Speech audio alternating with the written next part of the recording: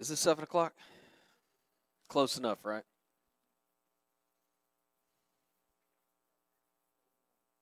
$7:01? Nice. All right. If I can have everybody's attention, welcome to Wednesday evening worship. So glad to see everybody here. In case you didn't know, they got a big basketball game going on over there against Manning. I was told about it about 4 times today. So I just want you to know we're covered. I think we'll know and when there's going to be a game, and I'll make sure that the cones get put up. Nobody had a problem parking over here, right? Besides Nicole pulling her van behind me. Just so y'all know, I'll throw her under the bus. That's Nicole. All right. Well, welcome to Wednesday evening worship. Let's begin with a word of prayer. Father, thank you for this evening. Thank you for the opportunity to come together, God. We have so many things to be thankful for, but there's still so much, God, that we need to be praying for and about. God, those that are sick, those that are in the hospital, God, I pray that you just heal them. God, give them some peace and comfort. Give them some answers. And so, God, just be with us tonight. In Jesus' name I pray. Amen. All right. So, Lottie Moon, we are at 1,800 received. We still need 2,200 to reach our $4,000 goal. So that's where we're at with Lottie Moon. The cards this evening are Mr. Bruce, Margie, Miss Leela, Kathy, and Linda. Is there anyone else we need to send a card to?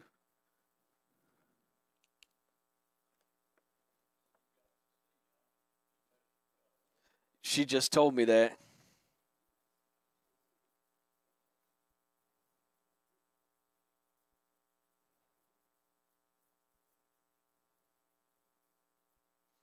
All right.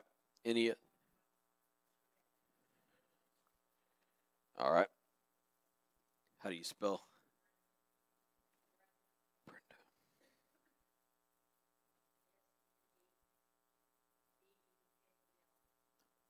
Snedduker?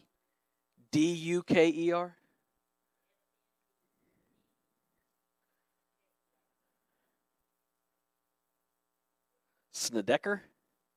Snedeker. I just didn't say it fast enough. I was close enough. All right. Any others?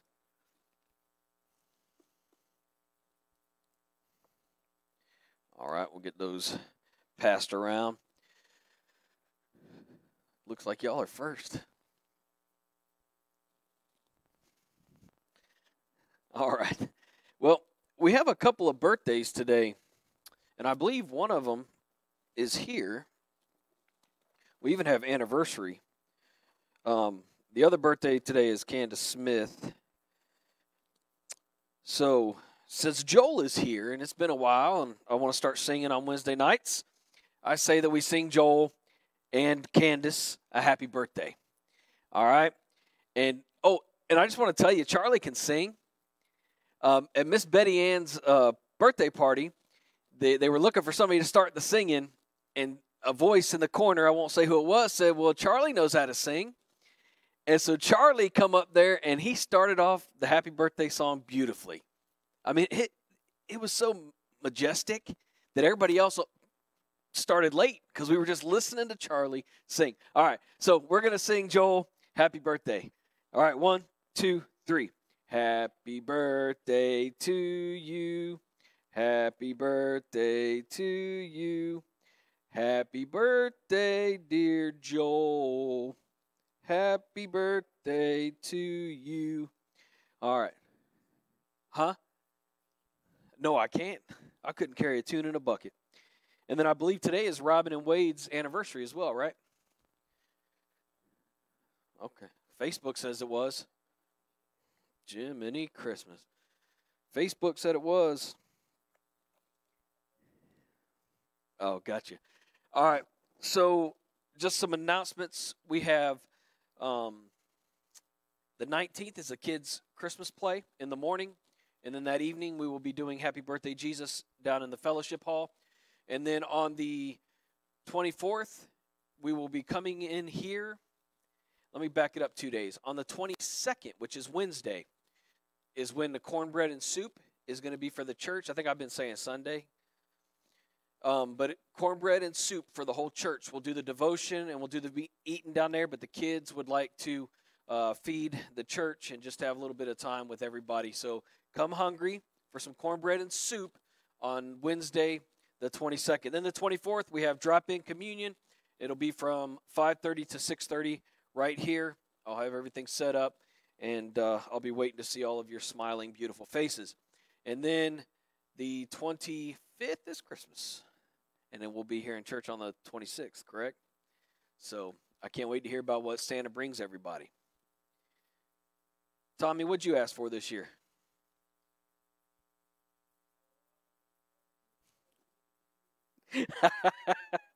Fair enough. I should have known something was coming since I asked. All right, are there any other announcements? So what was handed out to you by Keith was the budget, proposed budget for next year.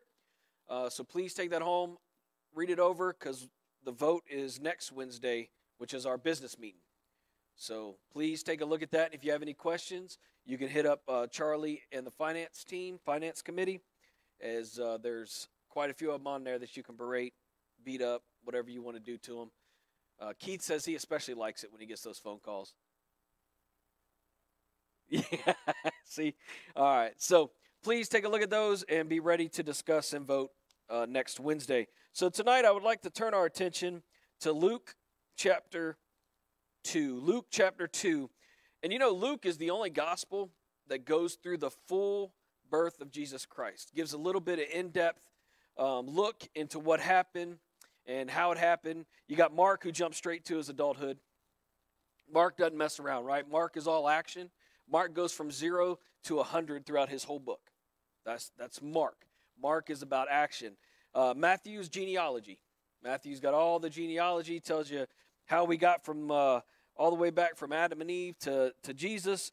And then John is just about how Jesus was the Word that God spoke that created humanity. And so that's kind of where's John's focus. Well, Luke actually took some time, and Luke wrote out the birth of Jesus Christ. He also wrote out the birth of John the Baptist. But where I would like to look today, we're not going to go into the Christmas story, but I would like to look at Luke chapter 2, starting in verse 8. Starting in verse 8. So where we find ourselves is Jesus has been born, right? Now, I want to ask you, because I think everyone in here, with the exception of one or two, you know, could you imagine women being pregnant and being on a donkey and traveling somewhere? I mean, could you imagine? And men, I don't know about you, but when my wife calls me, I'm pretty cool and calm and collective in emergency settings. I mean, the military trained me to be that way. But as soon as I got the call that my wife was in labor or my wife was giving birth, I lost all sense of, I don't know, competence. You know, I darn near run into everybody. I wasn't looking. I was focused on getting to the hospital. But I couldn't imagine being Joseph and Mary on that journey into Jerusalem. I mean, could you imagine having to ride the back of that donkey? I just remember Felicia hollering at me because during the birth of Connor, who I got to deliver, which was pretty cool, but during her labor with Connor, I was watching a TV that they had in the room. I was laughing too loud, and she was in pain. So I quickly learned to turn that TV off and focus on her. So, but could you imagine, right? So Mary and Joseph make it, but there's no place for them. We know that. Jesus is born. So we're going to pick up is the shepherd and the angels. And it says in verse 8, and in the same region there were shepherds out in the field keeping watch over their flock by night. And an angel of the Lord appeared to them, and the glory of the Lord shone around them, and they were filled with great fear. And the angel said to them, fear not, for behold, I bring you good news of great joy that will be for all the people. For unto you is born this day in the city of David a Savior, who is Christ the Lord. And this will be a sign for you. You will find a baby wrapped in a swaddling cloth and lying in a manger.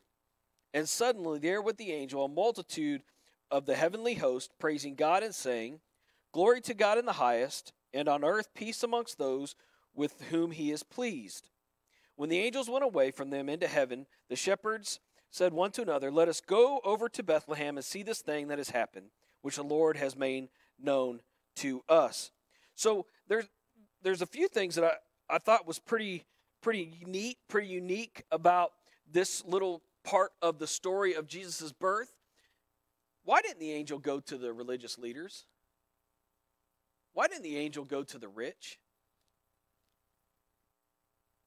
Because you know what shepherds were, right? They're what we would call blue collar. And oh, by the way, these shepherds were not at home sipping on some hot cocoa or drinking some hot tea or whatever they did back in that day. They were out in the field working. They were out in the field working.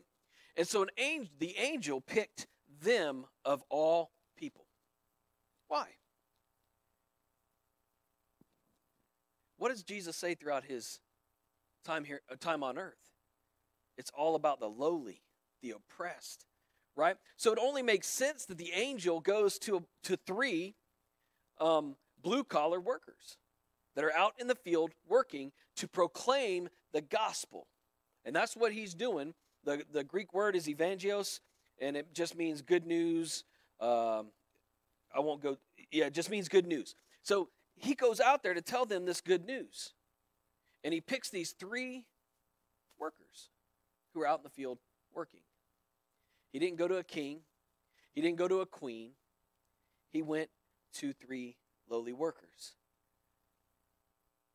And then not only does this angel go to these lowly workers, but what happens? And suddenly there with the angel, a multitude of the heavenly host praising God and saying. So it wasn't only an angel, but then he was surrounded, right? The angel was surrounded. All of a sudden there was this heavenly host, and they were singing and praising God. They were having worship out with these shepherds. Now, when these shepherds started out, do you think that they at any point thought that there would be an angel or that they would end up in a worship service about Jesus being born? Of course not, right? But here they are. And another thing that I notice is he says, do not be afraid or fear not. And a lot of times you read the Bible, whenever there was a heavenly host, whenever there was an angel or anything like that would come down, that's the first thing that they would say. Because they revered God and the angels. It was not something that they took lightly. Having that relationship or being thought enough of to have them come down from heaven to talk to them. So the angel tells them, fear not. And so then the multitude comes and they're singing and they're talking about glory and glory to God in the highest. And then they go, when the angels went away from them into the heaven, the shepherds said one to another, let us go over to Bethlehem and see this thing that has happened, which the Lord has made known to us. So not only did the angel come to these 3 workers, not only did they have a worship service, but then after they were told the good news, they were spurred to what? Action. They wanted to go and see Jesus. They wanted to go and see what the angel was talking about. You know what? I remember when I was a kid growing up in church, and you'd have certain preachers that you really like, and when they would talk, man, you were ready to just take that hill. You're ready to charge that machine gun nest. You would do whatever they told you to do, right? That's what these men were like. When the angel took the time to come to them, they were like, we're going to go and see exactly what he's talking about. They were spurred to action from the good news. And so I'm gonna continue reading. And they went with haste and found Mary and Joseph, verse 16. Ooh, my eyes. And the baby lying in the manger. And when they saw it, they made knowing the saying that had been told them concerning this child. And all who heard it wondered at what the shepherds told them. But Mary treasured up all these things, pondering them in her heart. And the shepherds returned, glorifying and praising God for all they had heard and seen as it had been told to them. And at the end of 8 days, when he was circumcised, he was called Jesus, the name given by the angel before he was conceived in the womb. So, real briefly, it's Wednesday night. We'll get out of here in about an hour. But there's some things that happen to these shepherds. Right? They have a personal experience with a heavenly being. They have a personal experience with an angel. And they knew that it was a heavenly being because they were afraid. The heavenly being had to tell them, hey, don't be afraid. And then I get the worship part, but I couldn't imagine I'm standing there all of a sudden. How many of y'all in here seen Beetlejuice? All right. So when it talks about the heavenly beings coming around, I imagine the end when all those ghosts are singing. But could you imagine standing there and all of a sudden there's all these beings singing and praising and worshiping. Right? So not only were they afraid, but there was a lot thrown at them. But because of this interaction with this angel, they took action. They were spurred to take action. They were spurred to go see what this angel was talking about. As a matter of fact, the angel didn't just say, hey, Jesus has been born in Bethlehem, and leave. He said, you'll see him swaddled in a manger. That was, he gave them the exact, how they could identify Jesus in the manger. So because of this interaction with this angel, they were spurred to action. Then they go, and they go quickly. You notice they didn't just meander, right? See, when God puts a calling on your life, or when God tells us to do something, he wants it done now, right? He doesn't want us to hem and haw. He is a God of action, right? Not a God of inaction. But they go hastily to go see Jesus. And then when they see Jesus, their lives are changed. What are they doing when they leave there? Are they high-fiving and saying, well, that was cool. We got to see Jesus. We were one of the first ones to see baby Jesus, the baby Messiah. We were the first ones. No, they left there singing and praising and worshiping the fact that they got to see the Messiah. Their lives were changed. I don't know about you, but this also speaks to me that God moves when he wants to move, not when we want him to. Because then another thought I have is, what happened to the things they were shepherding? Where did they go? There was 3 of them. The 3 of them decided to leave or go see Jesus after the encounter with the angel. Who stayed with whatever, the sheep or whatever they were shepherding? So it changed. Or God moves when he wants to move, not when we want him to move. Because they were working. They were out doing their thing. And so when God comes to us, when we have that interaction, and it always seems like this time of year, I think it's because of Jesus' birth and Christmas, and everybody's happy and giddy, and we're all like school kids waking up in the morning to see our presents. We seem to be more in tune with what God wants. We seem to be more in tune with God, and maybe it's because we're happy. We're not thinking of the Eeyore moments, and we're not thinking about all the bad stuff that's going on around us. But it's important that during this time when God is speaking to us, that we listen. It's important that when God wants us to worship, we worship.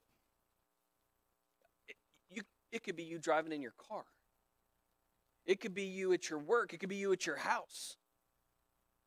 It could be right here in the church service, whether it's Sunday morning, Sunday night, Wednesday night. But when God wants to worship with you, when God wants you to praise over something, do it. And then don't forget the joy that these fellows had, these 3 shepherds had at seeing baby Jesus. He hadn't even died yet. He hadn't even died yet.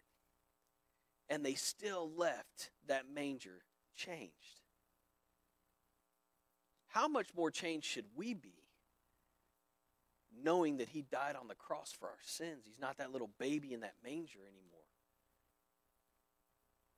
He has become the ultimate sacrifice. He has been the ultimate sacrifice. He conquered death. So any interactions that we have with God, any interactions that we have with Jesus Christ, if the baby can move those 3 workers as much as he did, he can move us a whole lot more because of what he's done. Let's pray. Father God, thank you for this wonderful evening. God, thank you for your word. Thank you for your son. Thank you for just this time of year, God. There's just something about the lights, the family, the togetherness. God, there are people that are out there hurting, and we know that, and we pray for them. God, as I heard it said this morning as I was listening to a podcast, and somebody brought up the fact that while we're celebrating and worshiping, there's some people that are having to spend their first holiday without their parents because of COVID. So God, help us keep that in mind and help us to be there for those folks that are dealing with that loss during this most happiest of times. So God, be with us the rest of the service. In Jesus' name we pray. Amen. All right. So, just so everybody knows, Margie was rushed back to the hospital 2 days ago. Mary kept calling me. I guess my phone was on silent, or I had already blocked her number. I don't know which. But Mary let me know what was going on. I called Chris. She started puking up blood again after being home. So they ran her through an ambulance because the home health was coming. She refused to go. Margie is probably the toughest individual I have ever met. I will just tell you that. Because her ordeal started at 3 in the morning, and these home health folks don't come till like 8 or 9. Well, once they showed up, they got in an ambulance. While she was on her way, the systolic and diastolic blood pressures were close, which according to Chris doesn't mean that she was having a heart attack, but that one could have been happening or one was coming soon. Once they got her there, they were going to take her to the cath lab. The doctor decided, nope. The ER doc, the attending physician, decided we're going to run some tests and we're going to figure out what's going on. Well, the blood pressure they couldn't get right. And so they put her on blood pressure medication, and every time they take her off, it would plummet back down. So they did an endoscopy yesterday, if I said that right, and they found some areas that were bleeding, and so they went ahead and cauterized those. So she's healing in the hospital now, so please keep her in your prayers. And then I found out that Mr. Bruce keeps falling. So pray for him. Anna sent me a text and thought that he had re-broke his arm because of his falls, but he had not. It just hadn't healed yet completely. So please pray for Bruce and Margie and the family during this time. And, Anna, I was talking to her today, and she's in Sumter with Bruce at the hospital. But the good thing is they got to go swing in and see Margie. So, actually, no, never mind. They did go see Margie, though, but good night. But, yeah, so she was in Sumter. I said, is there anything I can do for you? She said, just commit me now. So I told her, not a problem. I know a couple places. But, no, she says she appreciates the prayers, and please keep them coming. You all have the same list that I do. Are there any other ones? Cecilia broke her arm. A shoulder, you said, right? Shoulder. Travis is healing nicely, but he's still got a ways to go. Pray for Sydney. I was talking to her Sunday night. She has a big test coming up tomorrow. And she has to score a pretty high, I believe it's an 82, to pass this class. And if she doesn't pass the class, then she's got to wait 5 years. So pray for her, because she's been going through a lot in this class, and this teacher's been trying to help her. But, it is what it is. So just pray for Sydney as she's taking this test tomorrow. It's OB. So those of you that are nurses or biology gurus, you know all about OB and how fun it can be.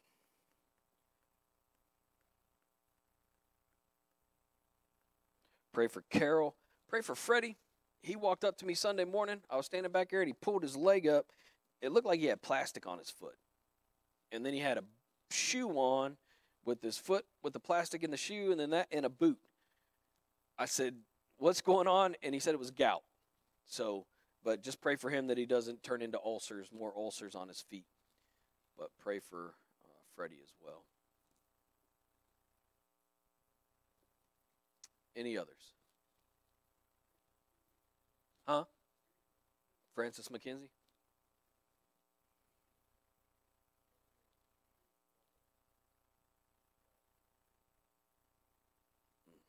All right.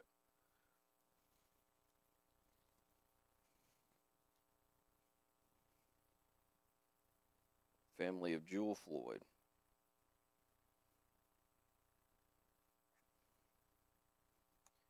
All right. Any others?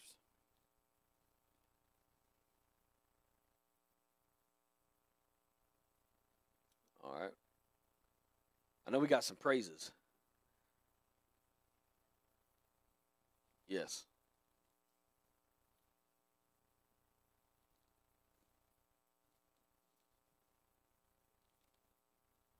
Well, I thank the Lord for allowing you to be here.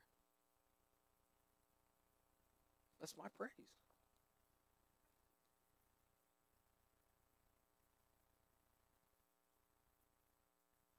Any others?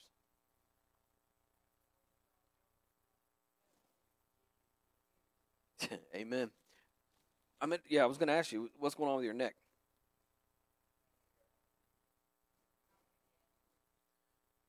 Before they look at it, or that's when they're going to do the surgery? All right.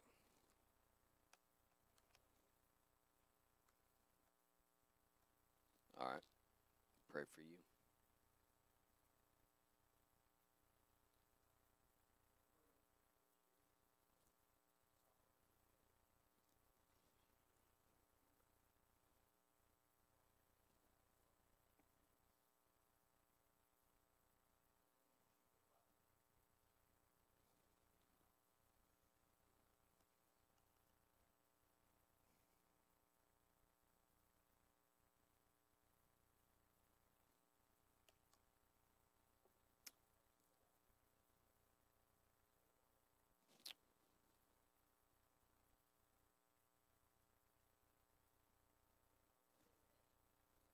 Yeah,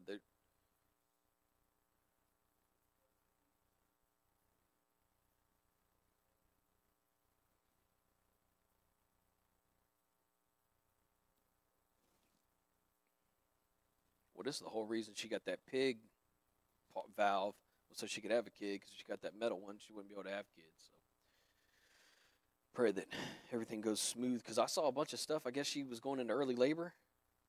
Oof. Okay.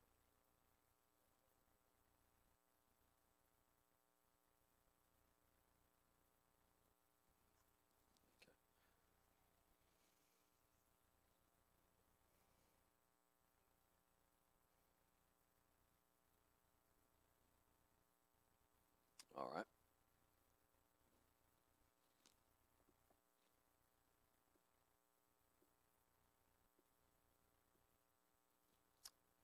Any others? Speak now or forever hold your peace.